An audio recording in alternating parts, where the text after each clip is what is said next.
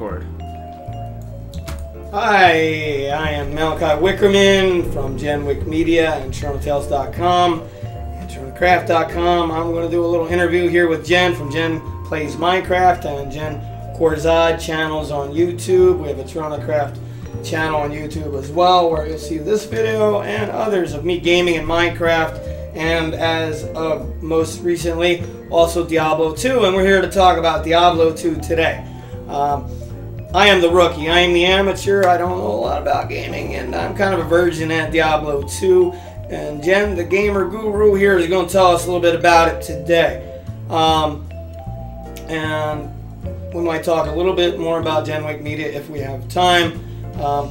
GenWick Media is going to do some gaming, we'll also do some indie publishing, and we're just getting started out, sort of a grassroots movement. We like gaming, we like writing, and you know, we're kind of homegrown. So this is our first vlog. I hope you guys like it out there in YouTube land. Jen, what do you want to tell us about some gaming foundation of Diablo 2? I think that's where we're going to start. Yeah. Alright. Diablo 2 it's an old game now. It was PC based, and it came out 13 years ago, actually. So it's up there in age, and it's actually got pretty decent graphics for its time.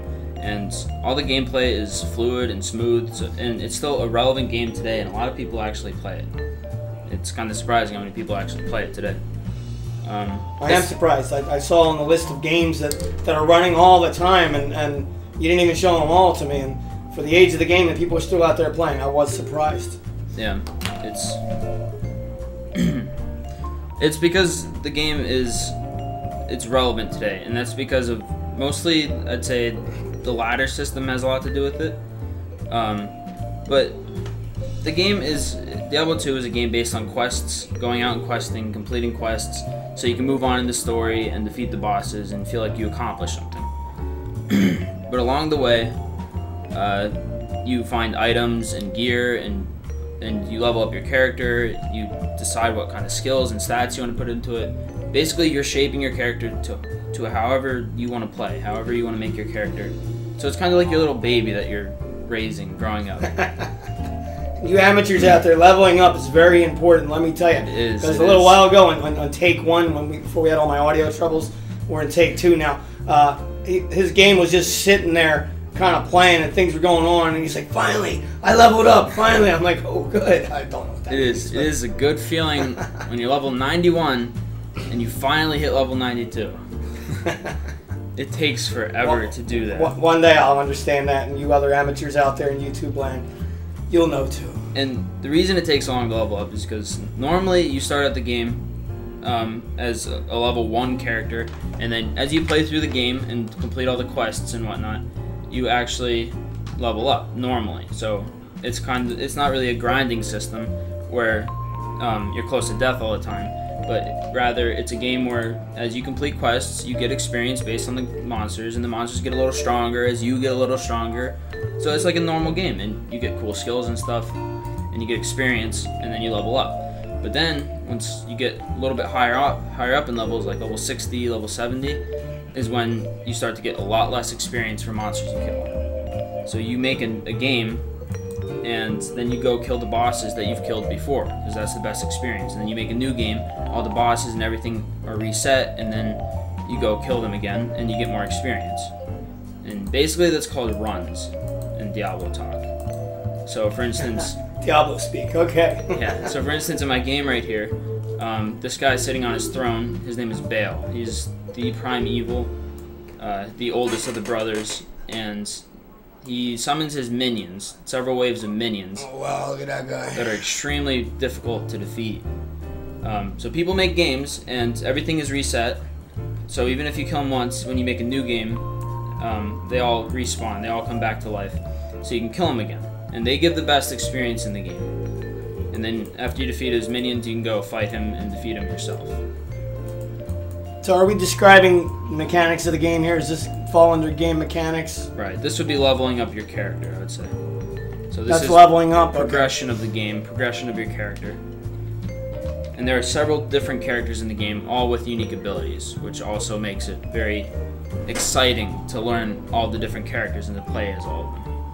Yeah, I guess once I get past my initial fear of the complexity of the game, I'll probably start enjoying it once I understand it a little better. Yeah. If you can appreciate video games, then you will appreciate this one. No doubt about that. Yeah, when I made one video so far myself, while we were playing together, I got one video out there. Actually, we made a couple, but I've only released one so far. And, you know, I started griping, like, oh my god, it's like a college course. But, anyway, we're going to talk about three different... It's not exactly like a college course. It's not that difficult. Maybe I exaggerate a little. It's a learning curve for you, but... We're going to talk about three main things here in my tutelage here, my lessons to be learned: game foundation, economics, and mechanics. That's why I was asking Jen here if that would fall under mechanics. Right. But go on, sir. So I want to talk a little bit about the different versions of the game as progressing through time. For instance, the expansion came out. So originally, it was Diablo 2. That's what it was called. And it was the second installment in the series, of course, which is why it's called Diablo 2 and not Diablo. But as you go through the game, you find items, armor, weapons, gems, stuff like that. And all of these items are different. They're unique. There's a lot of items in the game, so it's not boring at all. Check out the book that comes with this thing. He says it's not a college course. I've had college books this size. I have. Yeah. I don't even. Not with such a cool cover, though. I've never even really used the strategy guide much. I learned everything from playing. I'm a bookie kind of guy. Yeah. I may refer to the textbook from time to time. It will help you. It will. It will. I've referred to it a couple times. It helps. But so as soon as you think that you've learned about all the items in the game, suddenly more items show up, or a different colored item appears, and different abilities are on the items, and different effects and boosts, and it seems like there's no end to it at all. And then the expansion came out. And Diablo 2, Lord of Destruction, is the ideal expansion for any game that you want. Diablo 2, Lord of Destruction. Yes. Sometimes expansions kind of throw games off or changes things about them that you don't really like or people don't really like. Lord of Destruction didn't change any of the game mechanics. It only added to it. It added quests. It added an entire act, which is how the game is divided into. It's divided into 5 different acts, which usually have 6 different quests to complete. And that's how you go through the game. So it added an entire act and 6 quests to the game. It added 2 new characters with brand new skills that you can play through, and it added countless items. So you thought there were a lot of items before, there's probably twice as many in Lord of Destruction, such as runes. Runes are probably the most important item in the game. So now we're going to start to delve into economics, aren't we? We could a little bit. Well, you had been telling me a story a while ago about economics and about, well, and I asked you, originally there was gold in the game. There is gold, and I said to you that the game makers intended to use this gold to buy stuff, right? And you explained a little bit about that to me. But as the game progressed, runes became more important. Why don't you tell us a little bit about that? So you used to be able to buy stuff with the gold, right? Yeah, gold is mostly for repairing items or resurrecting your mercenary, or if you see a fancy item in an AI shop, that's the kind of stuff that you would spend your gold on. What does the AI stand for? Artificial intelligence. Oh, that's what I thought. I just non-playable characters that sell you things. Okay. Yeah. That's really all gold is good for. It's in-game mechanic. Be gold. When it comes to trading with other players, it's a barter system. That's what it is. So and the true economics of the game is progressed to something else, a bartering system, a player bartering system. That's a good way to put it. I follow you. So for instance, I have this sword right here, which is a rune word sword, meaning that you take specific runes, you put them in a specific order, and you put them into a socketed item. So for instance, this sword has 5 sockets, which means you can put 5 runes in it. You put 5 specific runes in a specific order, and it gives the sword special abilities and effects that it wouldn't normally have. Oh, really awesome. So is there different sequences that are going to give you different outcomes or effects Yes, of the exactly. runes. Awesome. I kind of see now. I kind of like that. It's a synergistic effect. The programmer in me kind of likes that. Yeah. It's a synergistic effect because runes have abilities that when you put it into a socketed item, it'll give that item specific abilities. But when you put them into a specific order and make a rune word out of it, it gives it even more abilities than it would normally have. So. Cool. I like that. 1 and 1 and 1 don't make 3, but make 10. Not in binary, but anyway. A little more programmer humor there, folks. So the barter system. So that's cool. I understand that has become true in a lot of gaming and changed what happens. And I can't even put that in the right words, but I mean, things that the game creators weren't expecting happened. And it changed the world of gaming too. That is the beauty of when you give the reins to the people, to the users. They will take the reins and they will make something out of the game, as perfectly shown in Minecraft. Now, you had told me a couple of interesting stories about how things scam and stuff like that, and we can get to that. But I think you had some more stuff you wanted to talk about before I interrupted. So you want to talk more about bartering? Right. Go ahead. So it's kind of bartering. I mean, it is. It's like. Was explained to me that in Mexico the way the stores work is that you say, okay, I'll give you this much for this item, and they'll say, oh no, it's going to be this much instead. And they'll make it a little more expensive, and then you'll say, no, I can't do that. So it's a barter system. Same thing as buying cars or selling cars. And so there's this ring called the Stone of Jordan that is rare to come by, and it's got effects, and it'll give your character abilities that most rings wouldn't normally give you, and they're hard to come by, and so people would trade a lot of good stuff for them. So it kind of became the currency in the game, this ring. So for instance, I might have this piece of armor here called Griswold's Heart, an ornate plate, and that's not Clark Griswold's heart, is it? No. I'm sorry, I can't talk about it. Forget that. So this might be worth, say, this isn't real, but it might be worth 3 Stone of Jordans, 3 of those rings. So I might put this up for trade, and then somebody would be like, okay, I'll give you 3 Stone of Jordans, and that would be a fair trade, so I'd say yeah. But the problem is that as the game got more popular and people had higher level characters, they could easily go out and find these rings a lot easier than they could before. So the market became flooded with these rings. Inflation in a game. How cool is that? The same thing happened with World of Warcraft. But so the people developed their own currency, their own economic system, and it became inflated. So how did people fix this, or how did it kind of fix itself? More rare items in the game became the currency. So these runes, these high-level runes, became the currency in place of Stone of Jordans. These rings became basically, they lost all their value because there were so many of them in the market, and so runes became the new currency because runes were hard to come by, and you use high-level runes to make rune words, to make the best items in the game. So then Griswold's Heart may have been worth 3 Stone of Jordans before, but now it's worth, say, 1 high rune.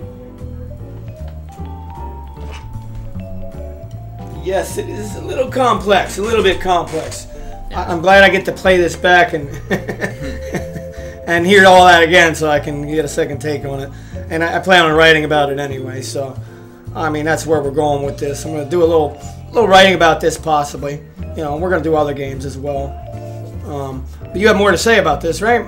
Yeah, the last thing I want to talk about is the ladder system in the game, which is what makes it relevant. Yeah, you said that earlier. And it makes it popular. What is a ladder system? I don't remember talking about that with you. So Diablo 2 came out with lots of items, and then the expansion came out and added a whole lot of new items to the game. And then there's the ladder system, which is basically another version of the game. It's the same game, but more items are in the game, more rune words, more armor and stuff that you can't find in a regular game. So when you make your character, you can check the box that says ladder character, and then suddenly your character's a ladder. So that character can't join a regular character's game. They're completely different. So you have to go through the game, and then you find these items that you couldn't normally acquire in a regular game. But then, twice a year, all ladder characters are reset to become normal characters permanently. Really? Yes. So that's all part of the authentication system through the servers of the gaming company? Right. So when we say ladder, we're talking about like the rungs of a ladder? Is it kind of parallel that? And the way you climb up and progress through these items that nobody else can get, the other gamer types can't get? So then all those items that you were looking for your normal characters that you couldn't get, you then transferred over from your ladder characters, which were just reset to normal characters. Run that by me again. So you transfer your stuff over to... Once the ladder characters reset, and you've acquired all those items that you couldn't normally acquire. Okay. You can transfer them to your other characters. Your other normal character? Right. Oh, I see. So you can get all the gear that you were fishing for before but couldn't find. Oh, wow. Oh, that's interesting. So you got 6 months to do this and move your booty before it gets reset. Yeah. Because once it's reset, do you lose your booty? You got to move it before the reset, or? No. Oh, at reset. All your ladder characters turn to regular characters. So that means you can't acquire those items that you could before. Okay. All right, I think I follow. But once your character transforms into a regular character, you keep all of your items, all of your loot, and everything that you found in the game. So it's sort of an automated thing. Yeah. Okay. Yeah. Okay. Not a race to transfer. Right. Okay. So then the only way to find all those items again is by making a new character in ladder and going through the game all over again and finding all those items again. Okay. And then it resets again 6 months later. All right. So this is something else you purchased, this ladder? No, it's all part of the game. It's all included. Okay, that's cool. So they just throw that in there. I like the way you describe what they do for their gamers. This particular company. Yeah. They run the servers for free. You don't have to buy in. Once you buy the game, you're in. I don't know what you purchased the game for, but it sounds pretty cool. Yeah. I like it. It's a really good game. Yeah. So basically, those are the things you wanted to talk about, and you had a couple of interesting stories for me. Do you want to make that into the next video, or? We can, since we're short on time here. I don't know how long we've run so far. Yeah, we can talk about that next time. That could be a quick vlog that maybe we could even do right now real quick. It could be a stories of getting scammed in Diablo 2. Okay, so we're going to end this right now, and the next video will be some tales of scams in Diablo 2.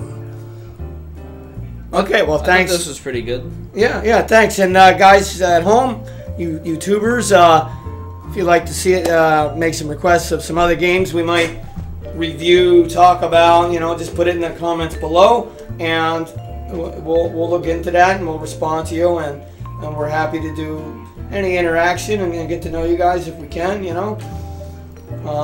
you enjoyed the video, make sure you leave a like and comment in the comment section what you think that we can improve upon, or just any kind of thoughts or ideas that you have about it, any suggestions for interviews or games that you want us to play. And make sure you hit that subscribe button. It's free. Yeah, thank you. And remember, we're at TurnerCraft.com, TurnerTales.com. We have a TurnerCraft channel on YouTube, a Jen Corzad channel on YouTube, and Jen Plays Minecraft. Dashes in the middle. Yeah. On YouTube. And we're Genwick Media, and in the future there's probably going to be a few more sites for us to run and handle, which is my job. But thanks for tuning in, guys. Yes. Okay.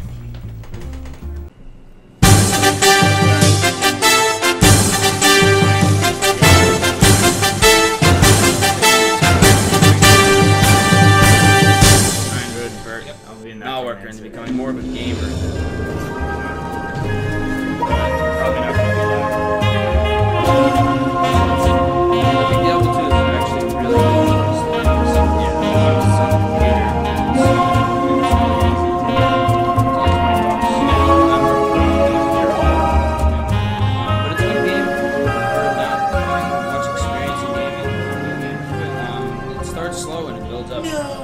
It takes a long time to really get into the game, but it's a good paced process.